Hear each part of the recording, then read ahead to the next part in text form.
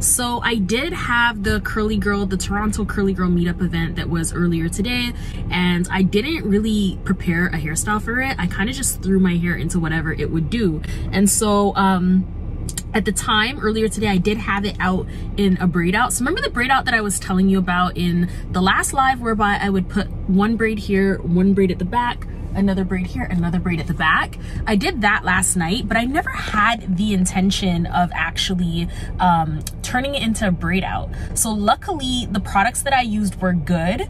The curls came out very nice and they didn't last very long. So when the style was really fresh, and I'll maybe insert some pictures here or maybe some pictures over here or video. But so I just did my hair in a braid out.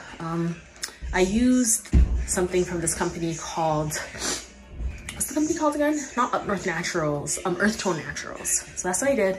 This cute little dress looks very cool, summery. But when the hair was fresh, the style was fresh, it was really, really very defined. Because I didn't use a styler, because I didn't do anything to lock in the curl, of course the curl went away as the day went on. So because now it's pretty much, I would say most of the definition is gone, this is my last minute hairstyle. So I just wanted to pop on super quickly to share that with you.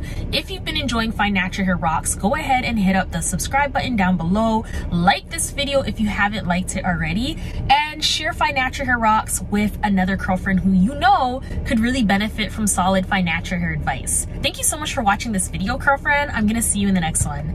Bye.